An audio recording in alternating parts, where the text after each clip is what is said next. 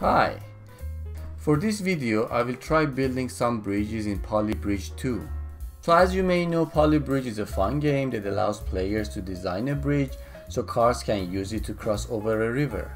I'm not a bridge designer and have mostly worked on buildings, but quite often I have worked on trusses as well, so I thought it would be interesting to see how I would score in this game. So without further ado, let's get started.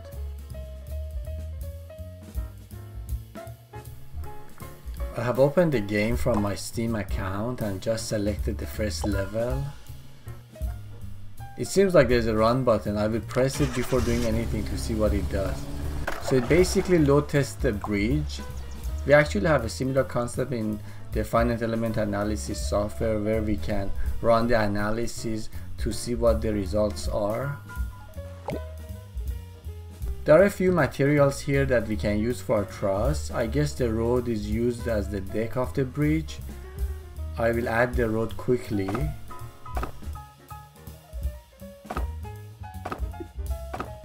Before adding the wood elements, let's run this to see if it works without the truss. Oh no, it failed.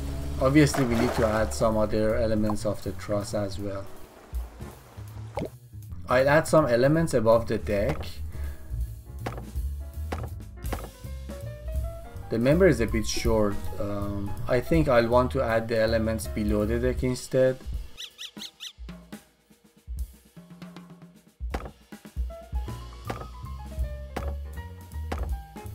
This looks better. I'll add the diagonal members now.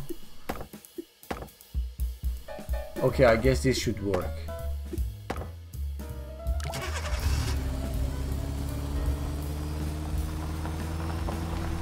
Yes. So I guess the road element in this game is a structural member with capacity and not just some secondary framing.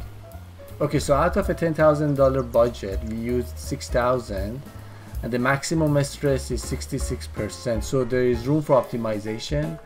$10,000 is just too low for a bridge construction project and it costs tens of millions of dollars probably. I just want to go back quickly and test something. I want to see what happens if I leave one of the panels with a non-triangular form. Okay, this fails. At this level we have different elevations, so I guess I'm going to draw the road sloped and then I will add the truss.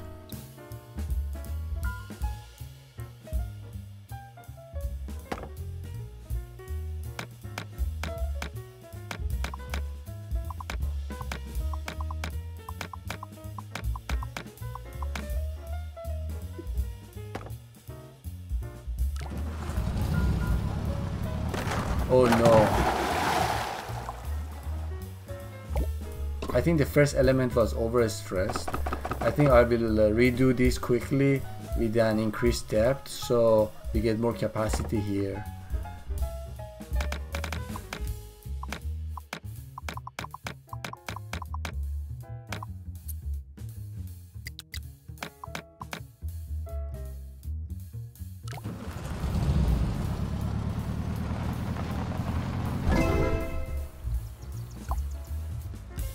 We are now at 91% maximum stress and we are under budget, so I think this is quite acceptable. We have a heavy machinery, so I'll use the reinforced road instead, and it seems that we have a new material here. This is a steel and it is more expensive, but I assume it has more capacity.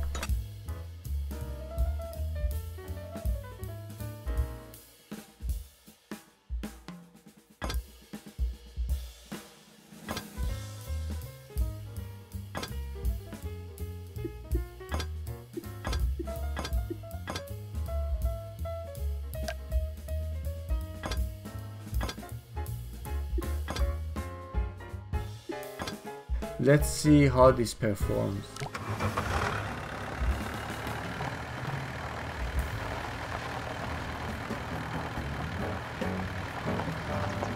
Nice. I noticed something here. As you can see, the top cord is not braced in one direction and it is in compression, and compression members can have a buckling failure, so it is important to brace them to reduce their unbraced length. Otherwise you will end up with a very large section here.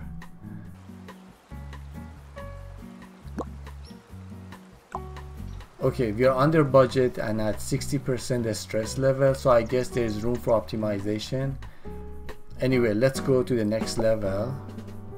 This looks like a 2-span bridge since we have a pier in the middle. It seems like we have a yacht that passes through, so I'll just go over that and then I'll connect it to the middle pier. So we end up with 2 trusses, one on each side of the pier.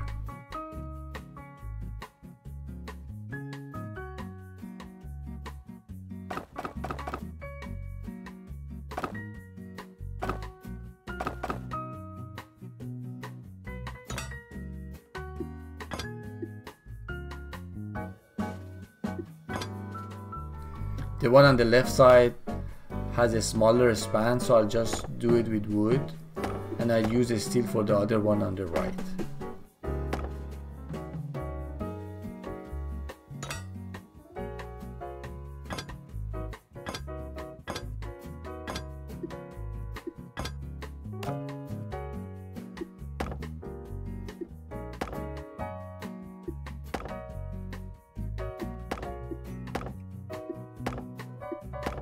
Okay, let's run this.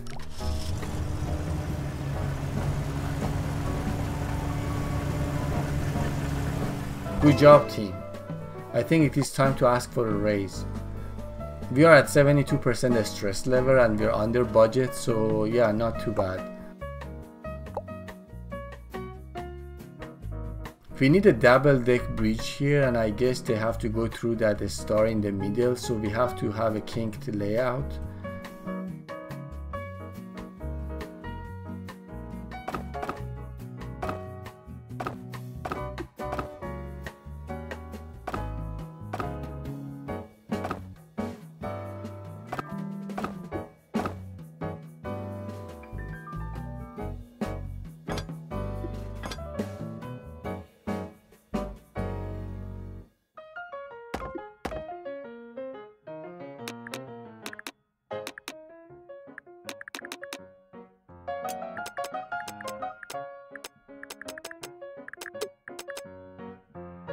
We are over budget, but I think we may not need these 2 steel members, so let's remove it and try.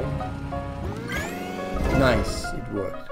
We have got a 79% stress level, but it's slightly over budget. It is kind of common for construction projects to go over budget.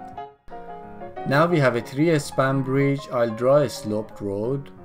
We have a new hydraulic element there, but I'll try to do this with a conventional design.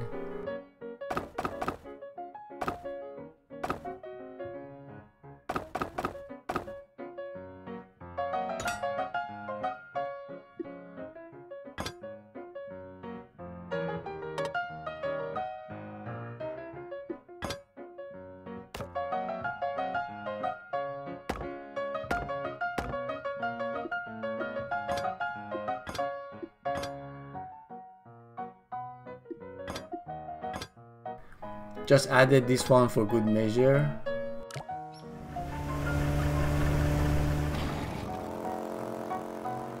Success. So we are at 70% stress level. We have a taxi that has to cross the river, and I guess it has to come back as well. Nothing different from the other bridges we have built so far.